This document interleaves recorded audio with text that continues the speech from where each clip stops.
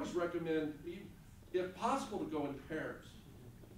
Even if you just have a friend that goes with you, if you're on your own individually, just have somebody go with you, because two people listening to one person talk, one can kind of take notes and the other can really listen.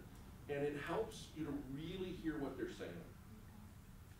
So really listen to them, and that's kind of the pivot. The other thing, I just want to talk a little bit about difference between process and method. And this comes a little bit out of the lean startup. We used to have a business plan, right? And that was the process for starting a business, was you write a business plan. And a lot of companies did this. There was a refrigeration company in northern Colorado that started out. You guys may know, what was it? I'm trying to blank on what it was called. Ice Technologies or Ice Energy, right? And they started out, Gary used to work with them, and they started out thinking one customer, and they developed this whole business plan about this customer, and they raised a lot of money, and they went out and then found that it wasn't, the customer didn't want it. And so after they raised all this money and spent all this money and developed the product and the prototype and all this, they went, oh, the customer said no. Excuse me, shit. And they had to pivot and start to find it. Gary showed me all the data they did and the research they did, and they really found out that it wasn't the building owner that ended up being their customer. The last time they were going after was the power company. Power companies wanted their product. So there was this whole big pivot. But they'd spent, I don't know, hundreds of thousands, if not millions of dollars to get to the point where they should have been much less expensive. And that's what we're trying to do in here, is get you to start on this search before you spend a lot of money.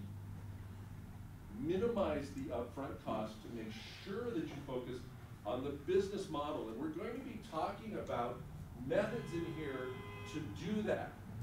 This is not a process to have a successful startup.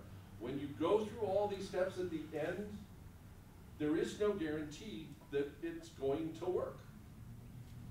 But the methodology reduces risk and increases the probability of success. Do you have to go through this? No, to have a successful business. Do you have to do anything? No. I know people that started businesses that are successful that didn't write a business plan, that didn't do any research, and they just pulled the trigger and they started the business and they learned as they went. The best way to be an entrepreneur is to start your business. You guys, right? You were out hauling stuff around this summer. You just started the business. You learn as you go. So we talk a lot about methodologies and methods, but this isn't a process that guarantees success at the end. And this is about search versus operations. So the lean startup methodology and the business model canvas are just tools to help you frame and define what you're doing. How many of you, do y'all have your canvas done, the first run through the canvas? Because we're going to go through those tonight, right? At least a rough draft of a canvas, right? Because it helps you start to frame it. It gives you terms.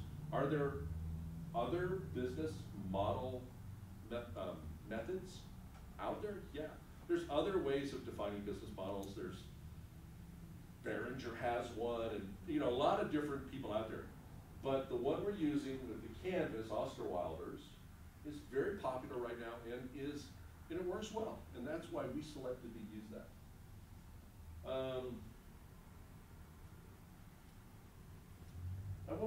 I had a couple other slides. I'm not going to go through those, but I want to talk just a brief, just a few minutes about business models and what that means. What's your understanding of a business model?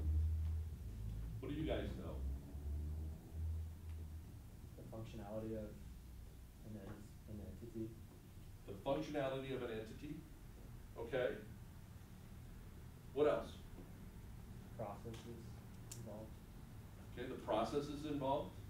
What you're selling, who's buying it, what makes you different, how are you going to make that product? What you're selling, say those again. again? Who's buying? How you're gonna make it. How you're gonna make it? What makes it different. What makes it different? Okay.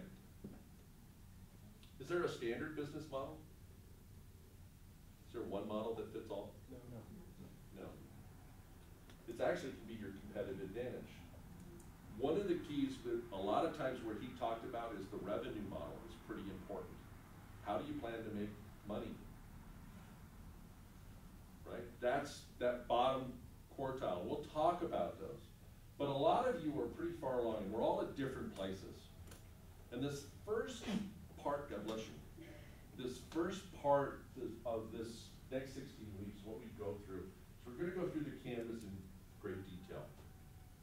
And some of you, have been out selling already, and you're going ahead, and you may not all get something out of every session.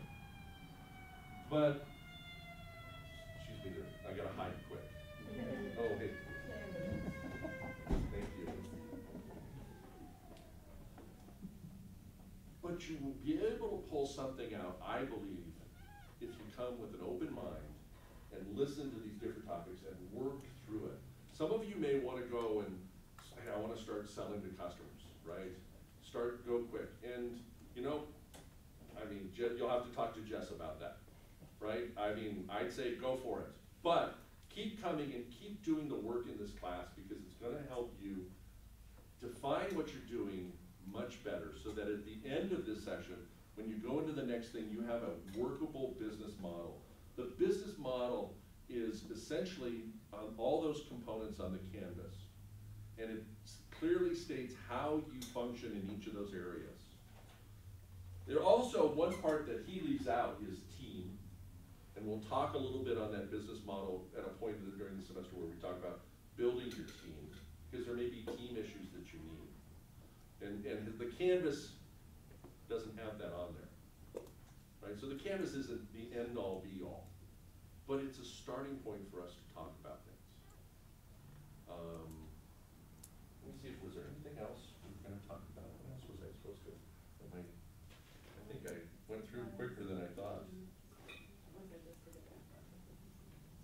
We could talk about the different business models. A lot of them have to do,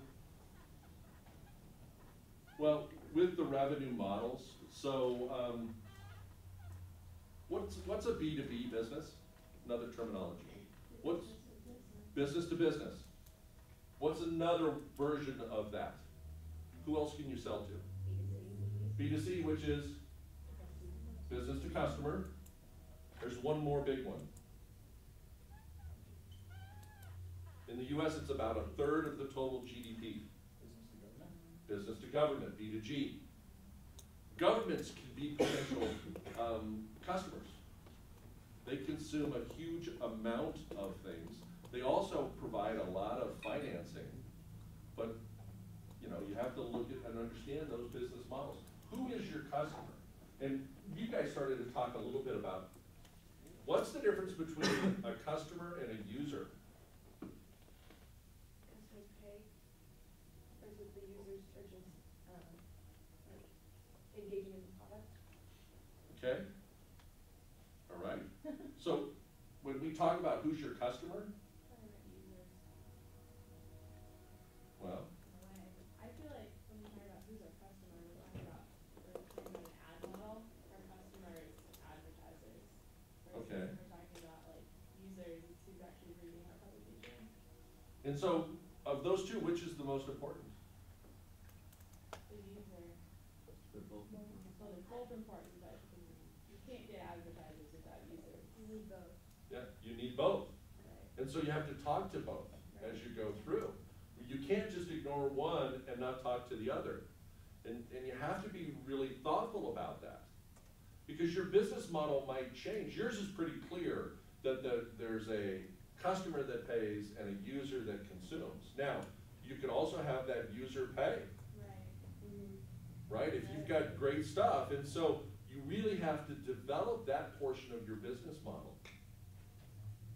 Right? And some of the other, let's see, your customer and user is pretty clear that it's together. I don't know. I don't know.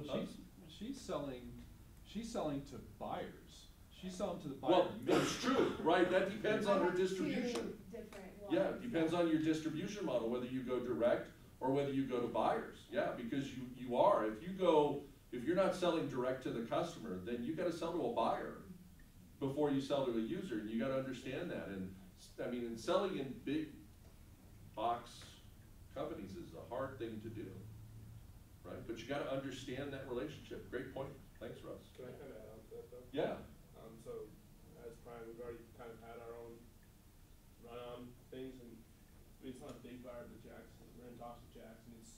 It takes a long time. And there's some companies, their buyer has to get the item approved by like Jackson has to get approved by the owner, but they have to get it approved by a higher up. So they have to wait on that higher up to actually approve it, for them to actually buy it from you, or for them to actually pull the trigger. So, Well, and, my market has a lot of trade shows and conventions, so networking is very big. So I recommend you guys, everyone, trying to track down any sort of trade show that you may be able to build connections, because that's where a lot of our business happens, that's how we meet our buyers. We create our booths and things like that. These are private events, so just kind of finding those and knowing them. And one of the things, oh, go ahead. I was just gonna say, I think you guys probably would all, like easily, you guys could all say, you could throw out 2 business model canvases, because you have to have users and you have to have buyers. You have to convince people that this is enough value for the user. So you have a business model for the user, same like you guys, you have that business model for the user, and then you have another business model for your economic buyer. Because there's 2 completely different value propositions, there's 2 totally different customers. So you could probably, every single company in this room, you could probably easily have 2 different business model canvases at any period of time to try to have those kinds of, so that, how to answer those kind of questions. So I just know that I think that's probably Well, happened in you're going every to, single yeah. session. And the Every thing single cohort that set you'll up. see in that online tool that I gave you, with the different color stickies, it talks in there that you're gonna have different customers when you go through there, and the customer has a certain color sticky, so you use pink. Let's just say for the buyer, you use pink. For the retail shopper, you use green. And then throughout the rest, especially under value, right, the value proposition, well, the buyer, what's the value proposition? You have the same color sticky for those, so that's where you get the unity on the canvas. So you don't actually have to have multiple, but you have the same one, but you have different customers on there. I was funny, I once had a friend who was a crab fisherman, and I had him do his canvas just to kind of show it in class. And he listed 30 customers that he had to address in his, because he had all sorts of different customers where he had to, there was a value proposition to them, right? I mean, he was one of the, well, he worked out at the Hemisphere for a while, but he was a crab fisherman. He was a fisherman in Alaska.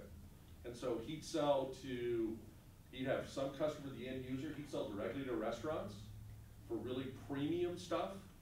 He could make some contacts there. He'd sell to a broker.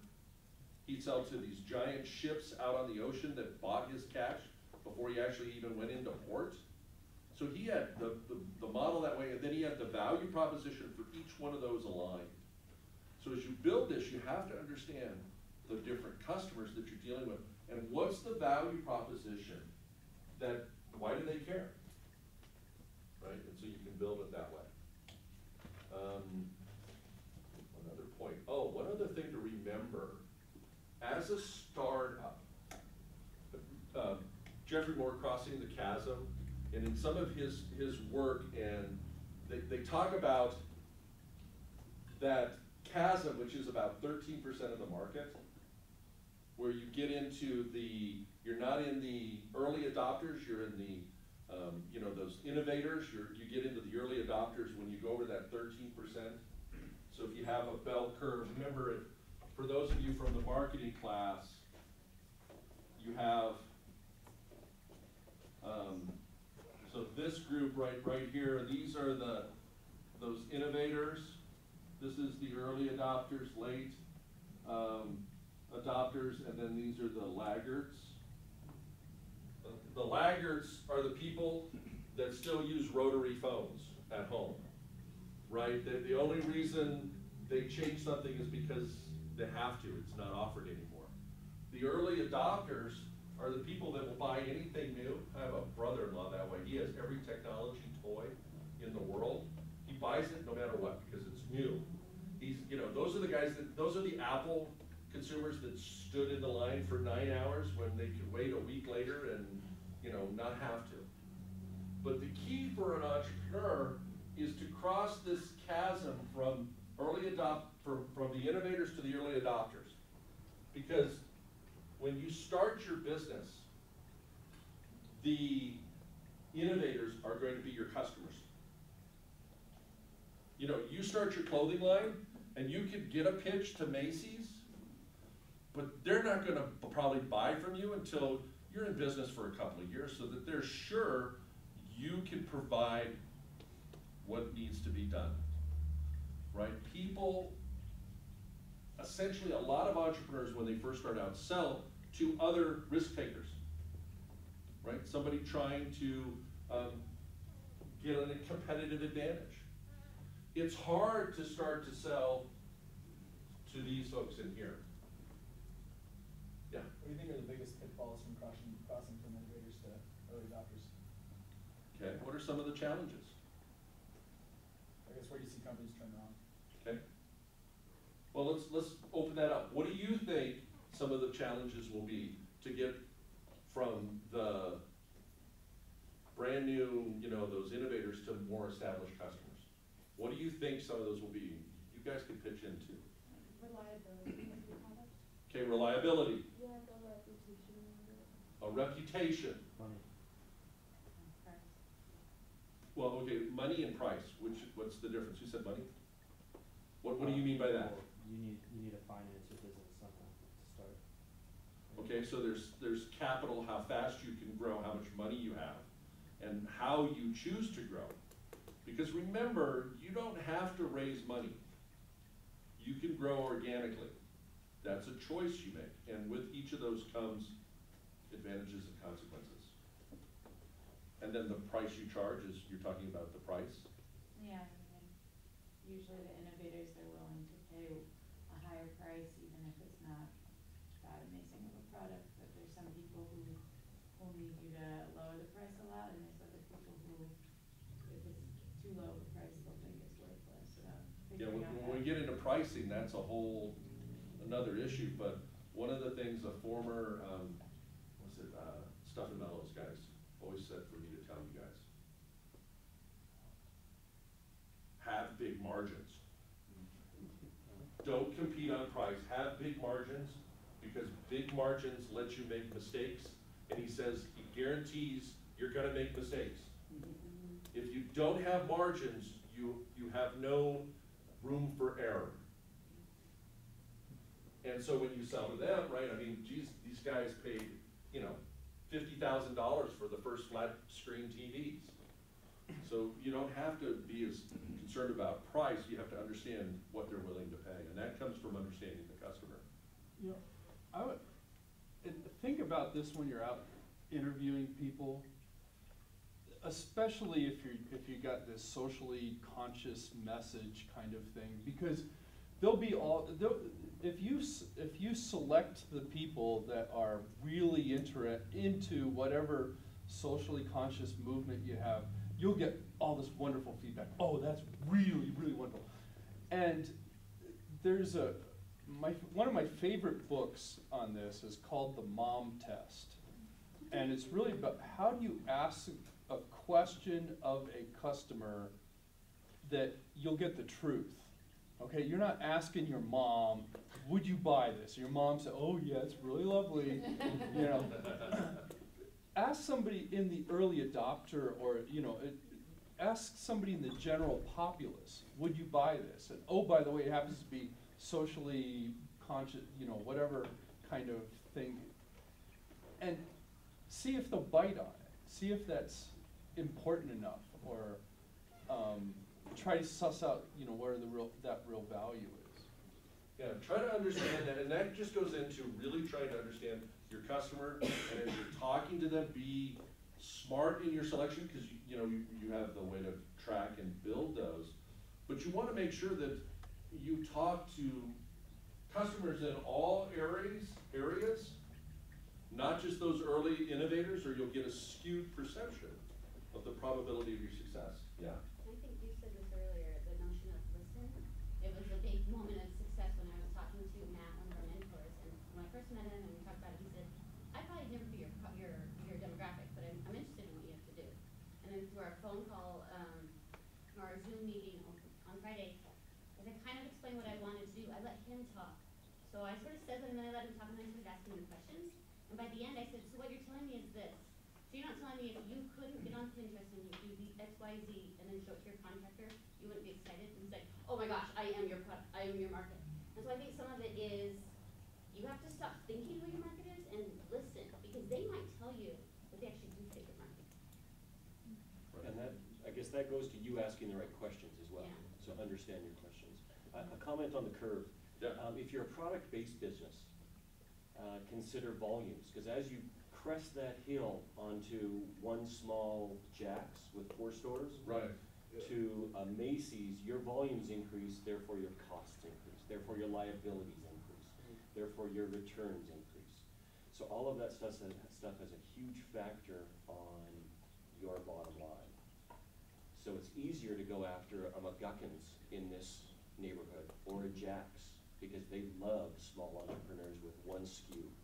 So going to a Macy's with one SKU just won't happen. That's been my experience on Right. a product-based offering. Macy's will carry the one SKU customer if there's huge customer demand for it. And they'll typically only do that from a customer, a company who is huge in themselves, even though they may have one SKU, but they're big in their own right. Yeah. Do you have a question or comment? Yeah, Russ was touching on it, the idea of crossing the chasm, Jeffrey Moore's analogy here. When you're targeting, you really need to make sure that you're targeting the right part of the gouging distributed curve. Because if your product really fits the late majority and you are talking to innovators, you're gonna get bad feedback. Right? So make sure when you're targeting, you target it correctly and asking the right demographic what you're trying to learn so that you can put it into your product. Perfect. Other challenges with crossing that chasm? Just knowledge, especially in my field, that's something I'm really concerned about, because I know a lot of early adopters who understand the need for environmentally conscious clothing. However, the general public doesn't quite, even a lot of people within my group don't understand it. So I feel like that would be a huge hurdle I need to overcome, or figure out how to convey my message quickly and efficiently to the large group. And it may not be, enough to be your competitive advantage, right? That, I mean, in all honesty, that's the challenge there, is because not enough people care, and you may be too early, right? Yeah. Another point about crossing the chasm is really about technology adoption. So it's a technology adoption curve. And so it's technologies that are not new, it's innovations, and crossing the chasm is about taking something brand new into the market. So the VR guys have more of a crossing of the chasm thing going on. You have more of an issue. Lots of people are making sustainable clothing, making stuff out of hemp and so forth. So your issue is a little bit different. You're not really looking to cross any technology chasm. You're looking to cross a mental mindset, and so the issue is a different one. Yeah, go ahead, and then we'll go over there. So early on, I've seen this in a couple of startups, is inability to manage team conflict or building the team can be a big deal. Mm-hmm. Oh, in terms of getting over that, yeah, the team conflict is a huge issue. And it's something, I think you need to start talking a lot among your teams and often, right? And did you have a comment? My only comment was just the in looking at that gap, part of it that we're looking at is hardware and kind of having like, if you build something up here, but then the hardware changes and it takes a feet out from you in terms of what you can do, and access, kind of code-dependent problems of who can access what we're trying to bring to people. And yeah, that, I mean, I think that's a little bit more broad for innovators, because usually, you know, not everybody necessarily has like the next best thing.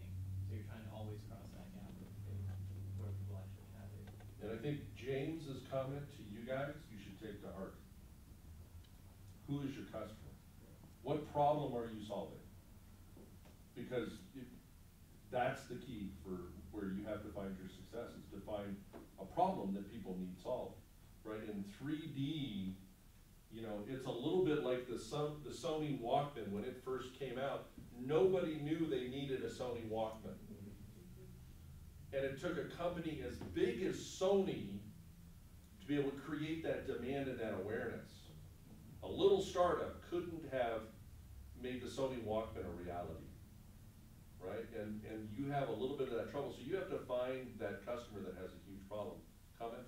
Yeah, your approach really is more around the innovator's dilemma, which is Clay Christensen's first book.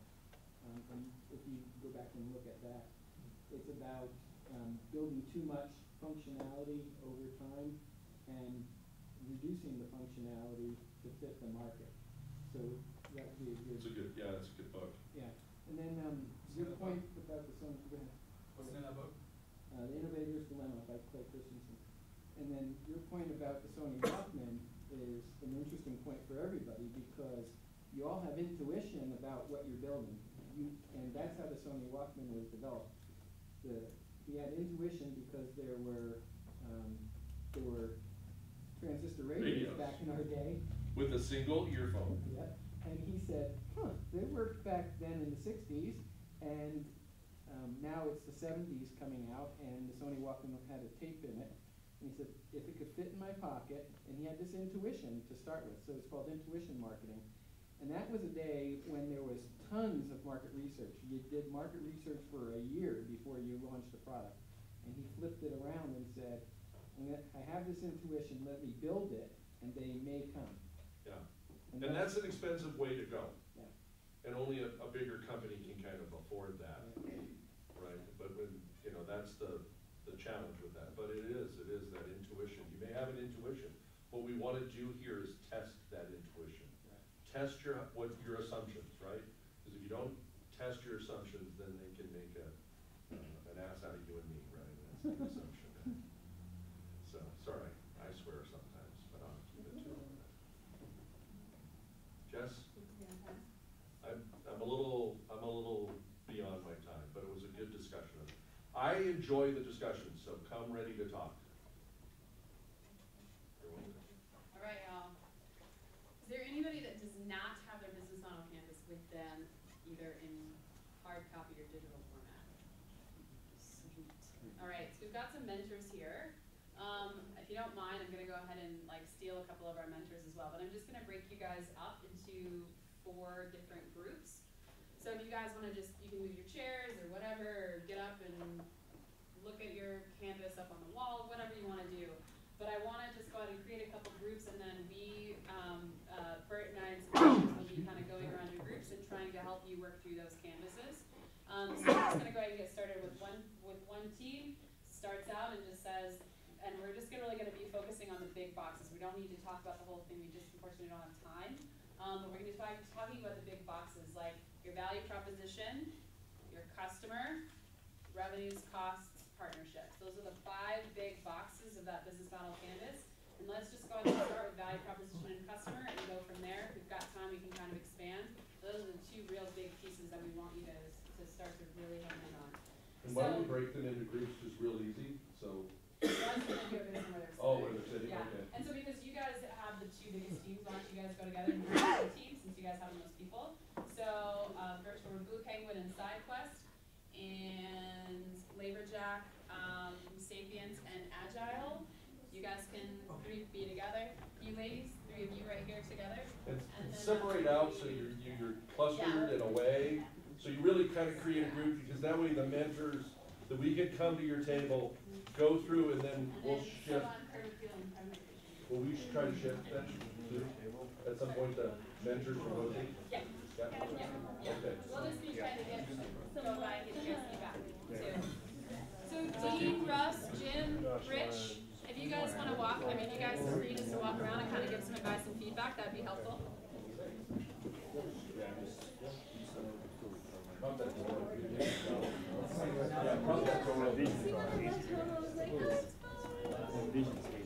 That'll So be does great. one person, one team, just go ahead and get started, talk about value proposition and your customer. And then some other people are there to give feedback.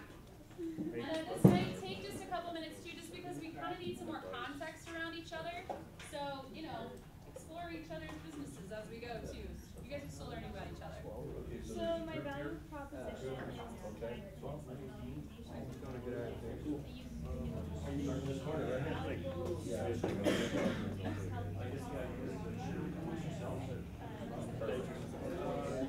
What job in here with Jess? Rich, you come over here.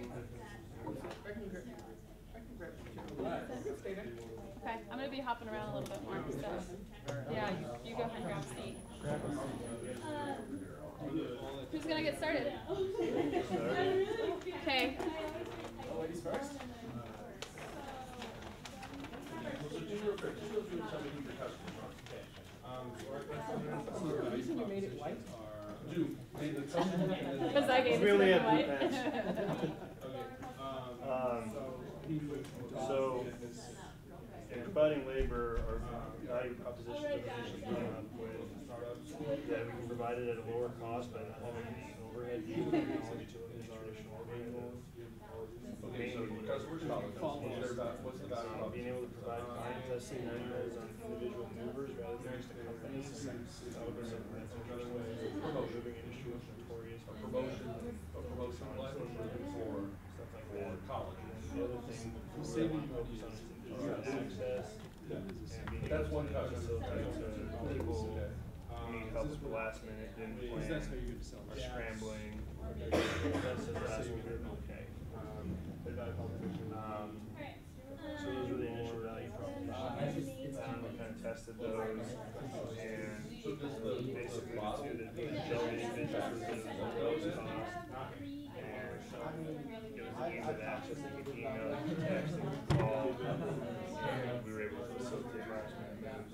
The main piece we really want to focus on now is to help build a brand, a reliability, like just okay, not only are these guys low cost, but so-and-so did a great job, and this is coming from a consumer, not a marketing employee. So yeah, all I was gonna add to that was people thrive off of knowing who's doing the work for them and being able to talk with them over the phone or over text, whatever it may be. They don't like researching you on a website and filling something out per se without having that face-to-face or over-the-phone communication. So we found that having a company phone and leaving our phone number direct to us on the advertisement, there were times when we had 5-6 calls within a 4 to 5 hour period on an afternoon on a weekend. So being able to fill that demand was another thing, but yeah, definitely that customer relationship is something we really want in our company. Right.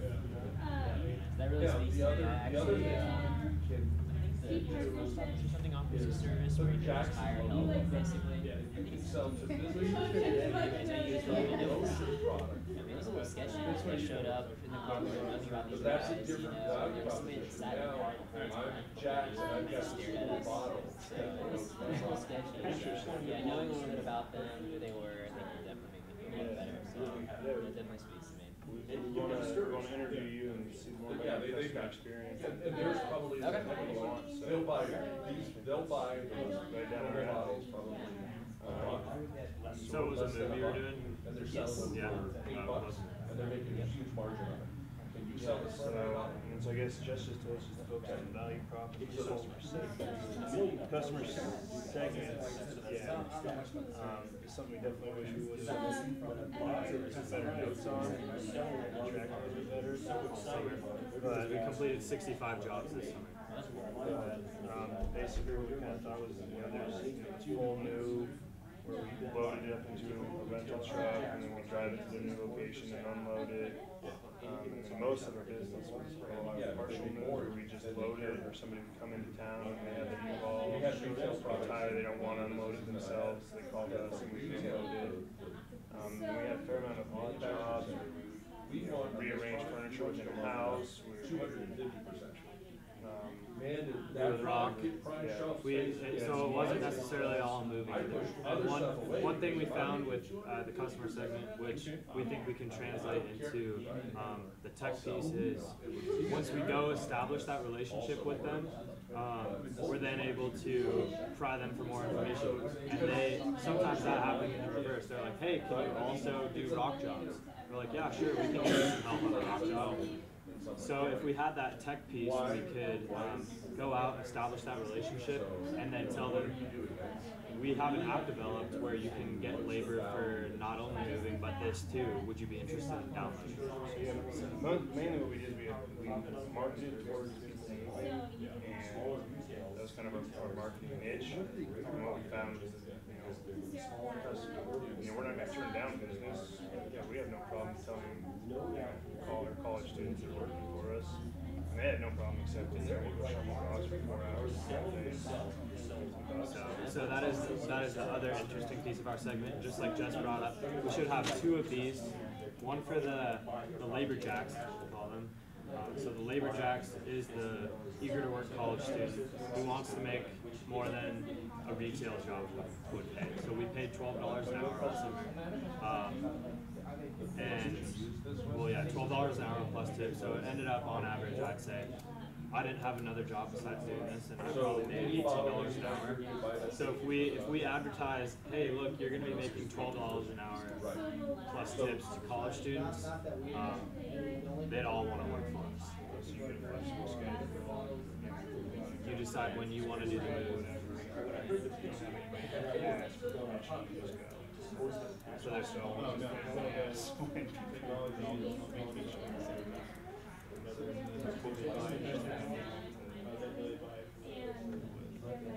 The being factor is, so why is this a value proposition? So what we can do is have the client testimonials, who want us to have create online profiles through our technology platform. So somebody can say, hey, your move is scheduled, and you have Blake and Josh coming, and they have Is it your biggest proposition? Yep. What are they doing now? These are people in the community that have used this exact move, not this moving company, And why this it's exact move, and they can all testify that they've done a great job. Can your actually, So what is the value? the stainless steel The value is Key proposition that you're delivering to that. the client gets comfort in knowing that they have somebody that their peers you get a free established credit to work with, and they know that Yeah, coming sterilized. because every moving company has reviews on the company, but That's just something for you to think about. mention specific movers and. Let's keep If I could sort of interject, Uber, you want an Uber, you can literally see a picture of the driver with a little thing, and everybody who goes and rides an Uber, boom, at the end of the Uber, they rate it 5 stars, 4.5, 4, right then and there. So if we could translate a little bit of Uber's model and how customers who are having these people drive them around, they want to know a little bit more about them, and sometimes it would help to just see that picture of them, see that star rating, and it gives them more assurance. Okay, so just from a business model canvas perspective, that's a customer. Is it, Okay. is it maternity The work? value is what Is it you're business that looking wants to say, how you communicate with the customer. why do they use the value proposition? So by putting that for Uber, that's a customer relations piece as far as business model canvas. But there's something that differentiates us from all the competitors. It might be, It can differentiate in there. get that The story. differentiation Sure. is There was a the company, value the Blue Ocean Challenge, access, you and I were low on cost, a committee, and they, last They minute, wanna see it. this girl was selling instant $1 or $2 On demand. kits in India. On demand, accessible, and low cost. So my question, how do you measure it? the lawyers hated the idea. That's not a standpoint of Okay. value. Yeah, So that's I fine. was really hard, wanted That can be, to take channel that. can be a differentiator. The fact that you don't have the content. Yeah. Am I gonna buy the software? Or am I going to? Craigslist was our channel, so Facebook, Craigslist, and our website. Buys the software. The people themselves, the people who I are. mean, if I'm buying my one house, I don't know that I buy software to see this, right? But I would hire a contractor or, maybe go to a design center. And then customer segment with the So, other features. where do the software design center? Okay. So yeah, our customer segment, actually I think we touched on that just a little bit, but there's the person that needs full service move, right? And our customer, It's a big issue.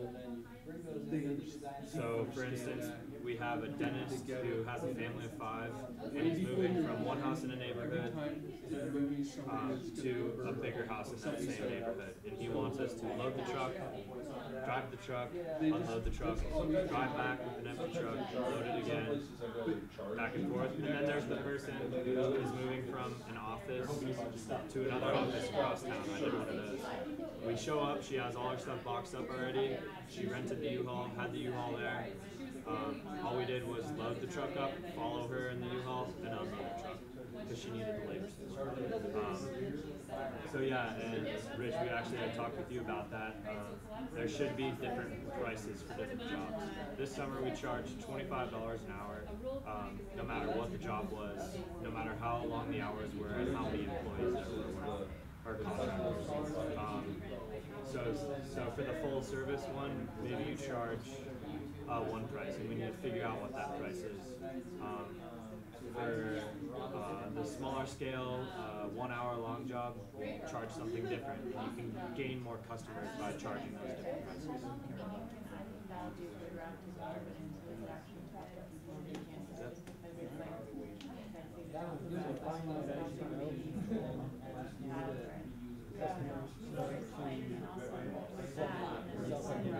Start seeing similarities.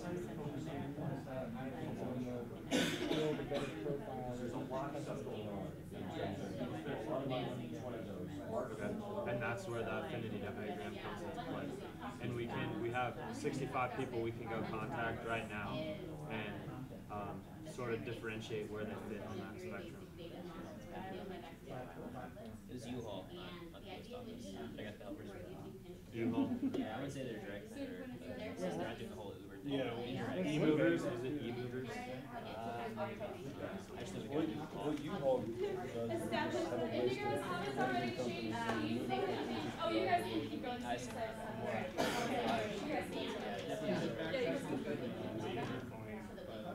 If you guys haven't already, go ahead and switch to keys. No, so this is designed in 20 minutes. Sure. You want to go or? All right. Is that supposed to be? All right. So I typed mine out.